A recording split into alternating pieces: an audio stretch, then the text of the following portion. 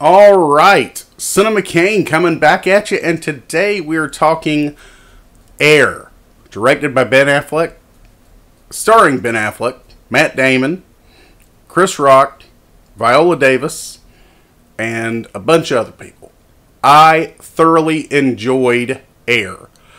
Did not expect to enjoy Air. At least not as much as I did. Who would have thought that the creation of a basketball shoe, especially for someone who's not athletic at all, would be so interesting? The movie centers around the creation of the Air Jordan, if you didn't know. The performances in this are outstanding. All Oscar caliber. I mean, what would you expect from people who have either won Oscars or been Oscar nominated? And it's one of those movies that makes you go, this thing has been in popular culture, talking about Michael Jordan and the Air Jordan shoe, since the 80s.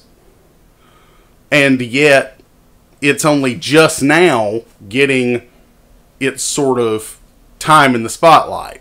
I think it's ironic, really, to think about the fact that a shoe, of all things, could be the center of a movie and still carry a movie the way that this movie was carried, because the shoe is almost a character in itself, the way they talk about it at times.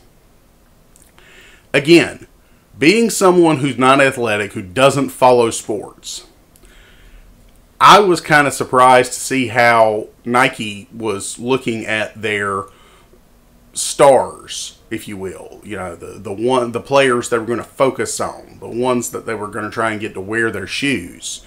But the irony of that, to me, is that because of the way that Nike handled the Michael Jordan situation back then, I feel like is part of the reason why you get athletes being handled by various organizations today, companies today.